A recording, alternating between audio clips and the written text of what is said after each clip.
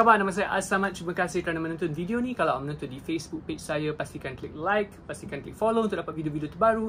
Dan kalau menonton ni di YouTube channel saya, pastikan klik subscribe dan also klik notification bell untuk video-video baru. Tapi sebelum tu, you're probably wondering, apa dalam video hari ni? Hari ni saya nak jawab soalan daripada one of my former students yang letak komen on my Facebook. Dia cakap nama dia is Sarah Kings. Dia kerja dekat King Studio. Really good sound engineer, really good student, really good musician. Dan dia tanya, bagaimana newbie gitaris boleh belajar mengenai tone gitar sendiri? Apa itu tone secara am dan khusus? Mengapa mengenal tone tu penting untuk seseorang gitaris? Okay. Topik ni luas. Kita boleh cerita berjam-jam. Tapi saya akan ceritakan 3 aspek yang saya rasa amat penting untuk kita faham apa tu maksud tone. Pertama sekali, kalau kita nak tahu tone ni kan, kita kena pertama, untuk dapat tone yang kita nak, kita kena boleh imagine tone tu dalam telinga kita. Kita boleh hear the tone in our heads. Kalau kita tak boleh dengar, you belilah gitar ke pick apa. Saya ada a few picks ni. Ada pick hitam, pick merah, pick biru. Dia punya thickness is different. Ada gitar-gitar lain, semua macam-macam. But you boleh beli macam-macam gear, tapi kalau you tak boleh dengar apa sound tu dalam your head, dalam otak you can hear the sound, susah nak cari. Contohnya kalau I dengar sound country kan, dia selalu sound yang very trebly.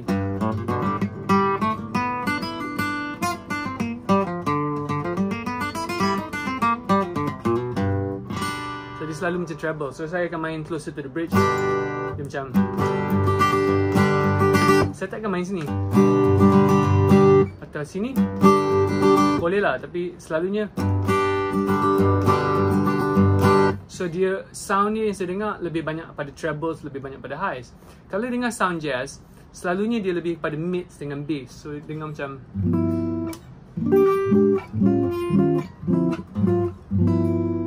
lebih pada that kind of mids and treble, mids and bass. Atau sini. So itu sound jazz memang selalunya mids, more bassy, dan dia lebih warm sound contohnya. Kalau rock guitar on electric is like macam-macam benda ada. Tapi the thing is, you kena fokus pada siapa yang you suka dan you boleh dengar sound tu dalam in your head. Kalau you tak tahu sound dia in your head, susah nak cari. Okay, itu step pertama. Nombor 2, you kena tahu nak dapat tone sedap ni, you have to know what you have to do with your fingers tau. Sebab you boleh beli banyak gear, tapi kalau tak tahu main gitar, you won't sound good basically. Contohnya kalau saya nak dapatkan satu sound yang lebih warm kan, saya tak pakai pick, saya pakai just flash. So macam,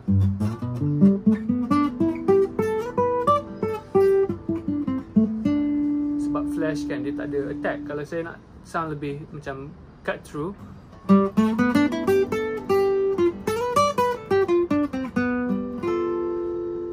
dan contohnya kalau saya nak sound dia lebih trebly, teknik dia saya macam tadi lah, saya buat sini.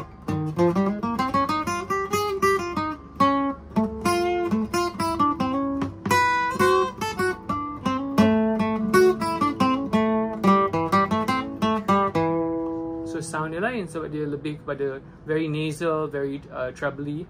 Dan mulanya kalau you baru start main gitar, you takkan, susah nak cam bunyi dia kan, apa bunyi dia treble, apa bunyi dia bass, apa bunyi mids kan. Tapi lama-kelamaan bila you dah suka satu style tu, you cari apa maksud dia lebih banyak treble, lebih banyak highs, lebih banyak bass, lebih banyak mids. Itu nama dia dalam bahagian EQ, equalization, apa frekuensi yang kita nak buat.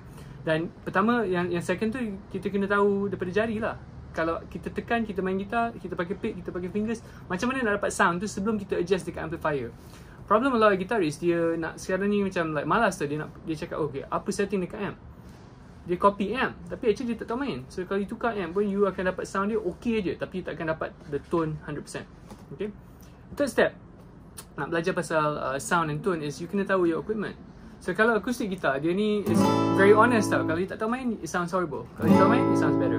Dan kalau you, lepas tu bila kalau you main through an amp, you kena tahu apa itu EQ, treble, mid, bass. Kalau amp biasa dia ada selalunya treble dengan bass. Kalau amp yang tiga setting, dia ada treble, mid, bass. Lepas tu ada satu benda nama dia gain. Gain tu dia menambah, bukan volume tau, dia tambahkan like kind of the loudness, but it's not really the loudness, it's like dia boleh tambah noise juga. So istilah-istilah ni, I'm not a very technical player in the sense in terms of gear, but itu benda-benda yang kena tahu. Kalau you adjust gain, apa beza adjust gain dengan adjust volume? Lain. Apa beza you adjust bass, mid, treble. Apa bezanya kalau you ada equalizer yang parametric? So benda-benda tu you kena consider. Dan juga some jenis-jenis tone yang boleh dapat tu kan, dia ada, kalau you pakai effects kan, dia boleh ada konsep yang buat noisy on gitar, yang buatkan noise and distorted. Dia ada satu benda nama dia is a boost. Boost tu buatkan sound dia lebih kuat. Overdrive, dia buat dia sound dirty tapi tak se-dirty distortion. Lepas tu ada satu lagi nama dia fuzz. Jadi kalau you nak faham kan, you kaji apa tu maksud dia boost, apa maksud overdrive, apa maksud distortion, apa maksud fuzz. Ni istilah-istilah basic dia. Itu semua kira under distortion, gain based like things, gain based sounds tau. Lepas tu satu lagi is like time based effects. Time based effect ni bila you cakap pasal delay, you cakap pasal selalunya it's like delay yang paling basic sekali lah. Ada lagi nama dia pitch based sound, macam flanger, apa lagi, flanger dengan chorus tu ada sound. Jadi all these kind of effects ni kan, kalau you tak mampu nak beli like individual pedals, actually kalau you ada software, you boleh cari belajar ni daripada software dekat komputer. DAW, Digital Audio Workstation, dia ada software ni, boleh record gitar you ke dalam komputer, lepas tu adjust the tone tu. Tu satu cara nak belajar. Satu lagi cara yang lebih cost effective is dapatkan multi effects yang basic. Artinya yang daripada Zoom ke ataupun daripada Boss yang dalam around 300, 400, 500 ringgit to about 1000 ringgit, something like that. And you dapatkan one basic multi effects, lepas tu belajar macam mana nak adjust tone dia dari situ. Ni kira tone daripada gear. So when you think about tone kan, ingat tu, satu is you kena be able to know how it sounds like in your head. Kalau you tak boleh imagine, susah nak cari sound tu. So you kena dengar clearly. Macam mana nak dapatkan it in your head? Dengar banyak music, pay attention. Sama ada sound tu gitar akustik ke, gitar elektrik ke, gitar nylon ke, pakai gitar Les Paul ke, gitar Fender ke, apa semua. Start recognizing, boleh dengar bunyi tu. Second is make sure you punya teknik, you know how to play guitar. Dan ni satu benda yang kita akan selalu try to improve untuk perbaiki permainan kita. Dan ketiga is belajar tone daripada segi gear. Selalunya paling senang is like get a DAW, Reaper. Saya pakai Reaper, R-E-A-P-E-R, which is actually you boleh dapat evaluation version and you boleh experiment and get used to pakai effects and recording basic. Atau you boleh pakai, kalau you ada iPhone, you can use GarageBand, memang ada a whole bunch of sounds. Or you boleh, kalau you ada budget, you can get something like a Zoom multi effects ataupun Boss. That's what I would recommend. Okay, so I know this is a huge topic dan this is maybe macam like kind of all over the place, but those are the three things you need to consider. Boleh dengar tak in your head, boleh main gitar tak, you tahu macam mana nak get the sound from your guitar, and the third thing is belajar your equipment, belajar your gear, and that's how you get your own tone. Okay, to start learning about tone. Topik dia luas, but this is the beginning. So again, terima kasih kerana menonton. Nama saya Asas. Kita jumpa dalam video akan datang.